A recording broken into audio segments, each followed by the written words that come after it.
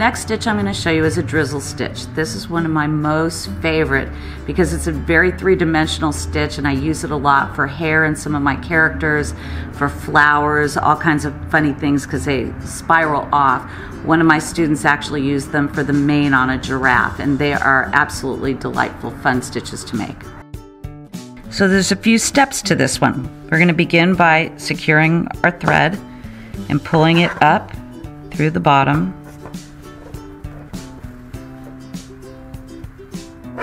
And then we're going to take the thread off of our needle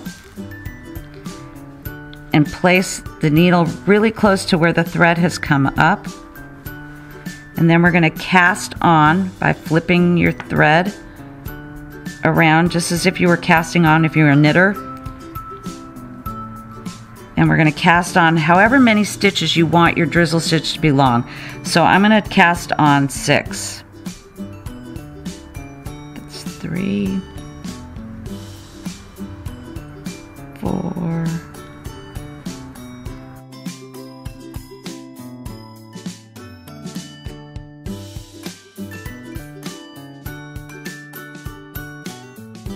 and you can see I didn't do the stitches too tight because you're going to have to pull your thread back down through them. Now you're going to take your little needle threader, because it makes life much easier, and rethread your needle.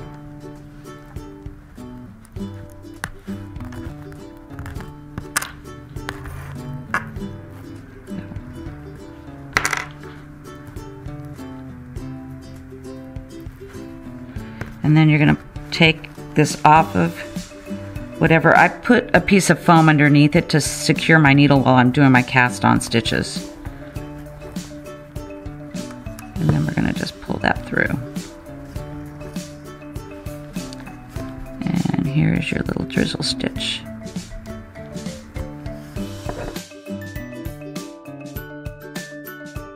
So these are some little flowers that I created with the drizzle stitch. And as you can see, they're very three-dimensional. And if you're very, very ambitious, you can actually, when you get to the point before you pull your thread through, you can loop a bead in there and pull that through too, so that you'll have a little bead sitting on the top of your drizzle stitch.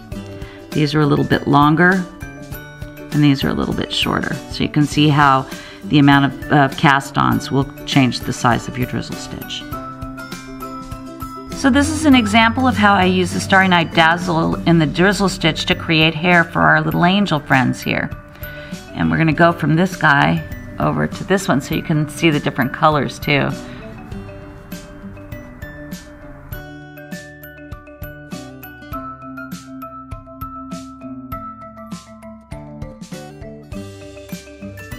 The next stitch I'm going to show you is a running stitch. I love using this stitch because it's like a simple sashiko stitch, but with the Starry Night Dazzles, it gives another little bit of glimmer and some dimension to a piece. So you can either use it to quilt a quilt, or you can use it as an accent. So I'm knotting my thread again, or you can again bring it up and anchor it from the back with your hand. Bring your needle straight up, and then come back down a very small distance, and then you're going to come back up and try to keep your thread lengths consistent.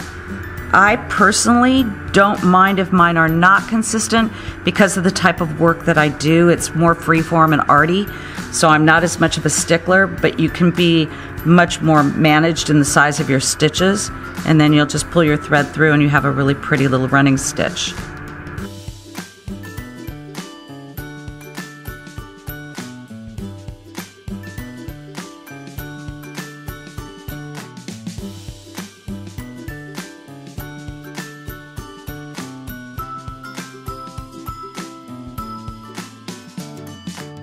So here's the example of how I've used the running stitch in a background. This is not for quilting purposes, this one was just for accent.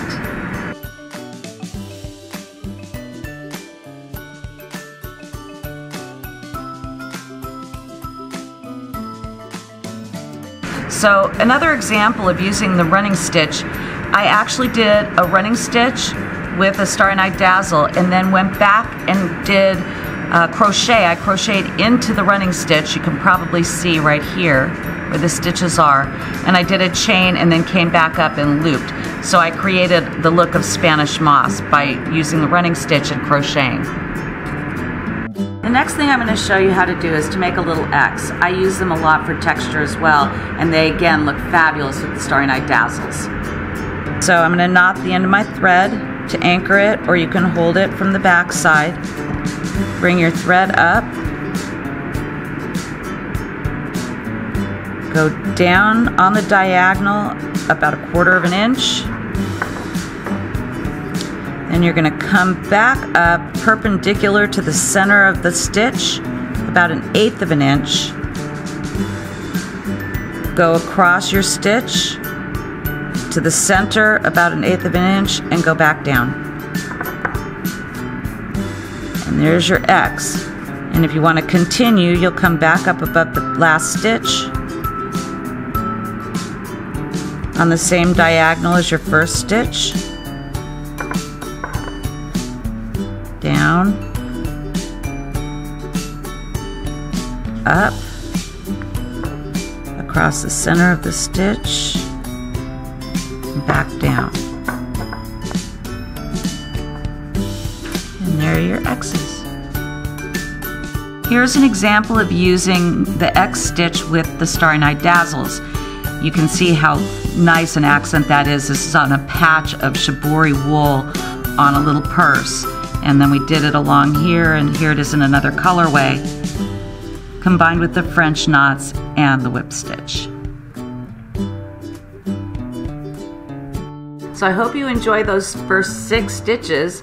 They're the ones I use the most frequently to create some really wonderful effects. I hope that they will be easy for you to follow and that you will use them a lot with these Starry Night Dazzles. Enjoy them.